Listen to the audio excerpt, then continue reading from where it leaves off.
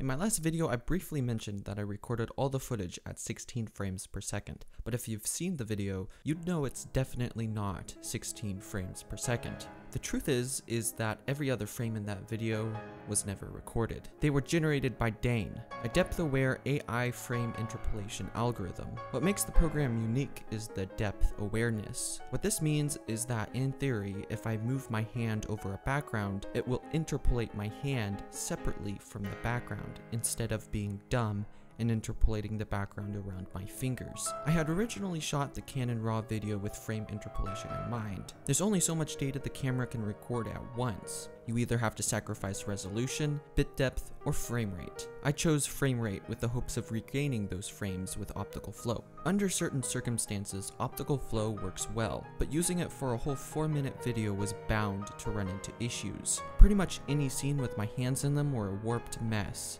I lucked out though and discovered DAIN. When using DAIN, there's a few settings to consider. Don't interpolate scene changes is important. I set the detection sensitivity to 20 for my Canon RAW video.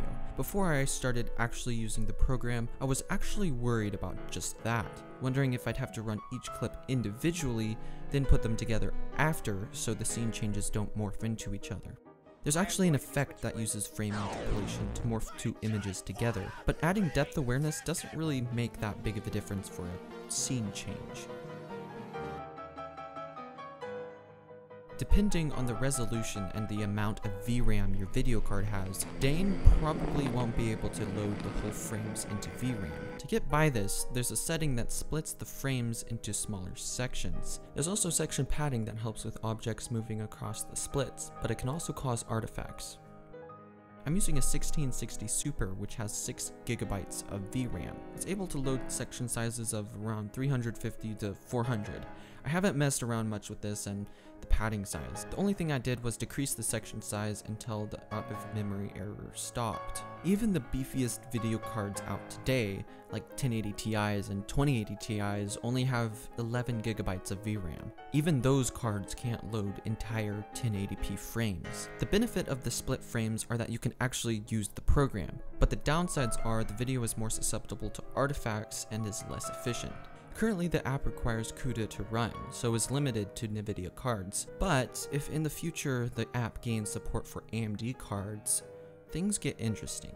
It'd be possible to purchase a few 8GB RX 570s and run them in Crossfire for a combined 16 or 24 gigs of VRAM. With 24 gigs of VRAM, you'd be over the 18GB amount required to load 1080p frames. By doing that though, it would resolve the artifacts and increase efficiency, speeding up the render times. You could also do the same thing with NVIDIA, but their graphics cards still cost much more for a comparable amount of VRAM. AMD cards also seem like they have more computational power though. In the crypto mining boom, AMD cards were highly valued because they had more power and could achieve a higher hash rate. In terms of raw power, AMD cards win, but I'm not sure how well that would transfer over to the DAIN app, like if being in CUDA creates some sort of efficiency or optimization. With a higher amount of VRAM, it might be tempting to go for higher and higher resolutions, but it also begins taking longer and longer to render the frames. Anything more than 1080p would take ages to render. My Canon RAW video was in 1664 by 708. Granted, that's an ultra-wide aspect ratio and around 400 pixels wider than normal 720p. It's still pretty low resolution, and it took 32.5 hours to render the 4-minute 35-second video. Doing the math real quick, at 16 frames per second, that's 4,810 frames. I set the interpolation to 2x, doubling the frame rate, giving me 32 FPS footage, which means one frame is generated in between each of the original frames. So 4,810 frames were created, minus a few from skipping scene changes. It made about 2.5 frames a minute. That's agonizingly slow, but it's definitely doable. You just have to finish the project 3 days before your deadline and run the renders overnight so your PC is still usable in the waking hours. But of course, as the frame rate increases, length of the video increases, and resolution of it, the amount of time to render also increases.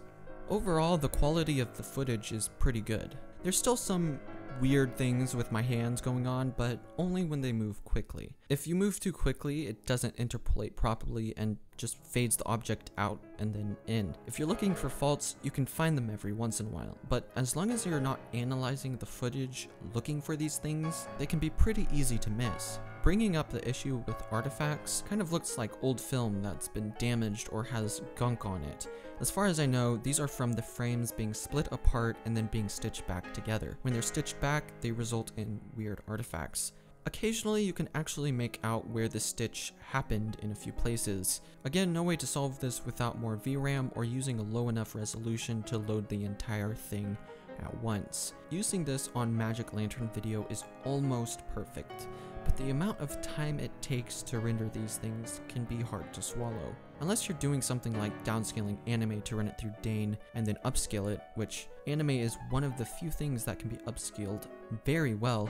It's a very niche tool, but there are some legitimate use cases for this, like old video and stop motion. So, does this magically turn things into slow motion video? Well, it's not going to magically create accurate data of what's happening in the image. If there aren't enough frames that define what's happening in the scene, like with some of this footage where you don't see the drops of water splitting apart, or with this bird flying by, then it's just going to morph or fade the objects in and then out of the frames. You can pretty much use optical flow as an early indicator of what will happen in DAIN.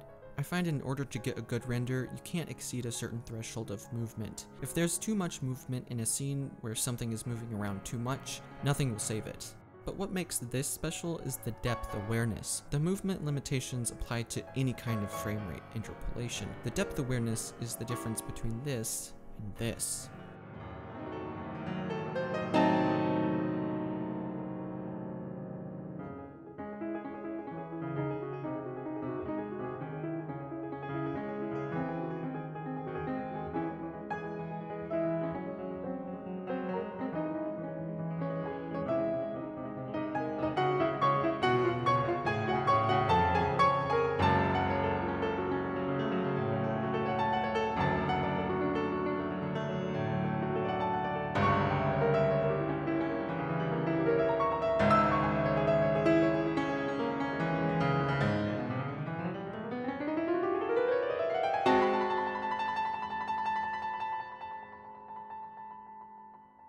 If you're wanting to turn a few clips into something more cinematic, I'd say give it a go. It can't hurt to try, but I wouldn't rely on this to give you amazing slow motion.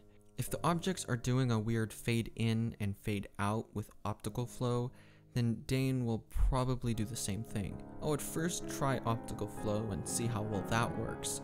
It's much quicker, and a lot of scenes in my computer build would have looked totally fine if I used optical flow instead of DAIN, which could have saved several hours of render time. Regardless, there's still some things that you have to take into consideration when filming footage that you're going to slow down, like motion blur.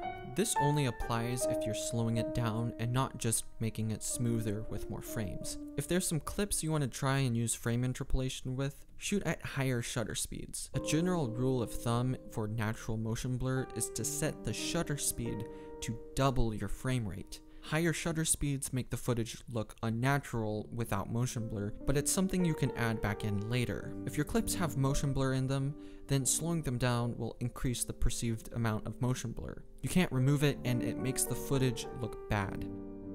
So there's actually several clips where optical flow results actually look better than DAIN's.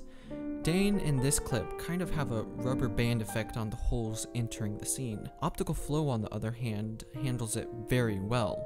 Optical flow actually had the same issues initially, but setting the motion estimate to enhanced better resulted in the better footage. There's also times where DAIN just fails. I'm actually going to start considering using optical flow a lot more for my B-roll footage. These clips slowed down really well. Imagine how much time I could save by slowing down fast clips instead of recording slow clips. Now, if there's ever a time when I have something a little more tricky, like something with depth, DAIN works well to separate those two. Most times. It still fails with some things, so it would be a good idea to take the most complicated part, or what you would think is the hardest part to interpolate, send it into DAIN to see the results of the 7-frame clip in 10 minutes before sending an entire clip to render for 4 hours, and then having it end up being pretty much unusable. In theory, we could even run the same footage through the program several times to get super slow motion footage. But if the interpolated frames are bad, it will continue reiterating on those defects, so it's important to get the first ones right. If you get good results slowing it down 2x, then it will probably scale very well to 4x, 8x, and even more.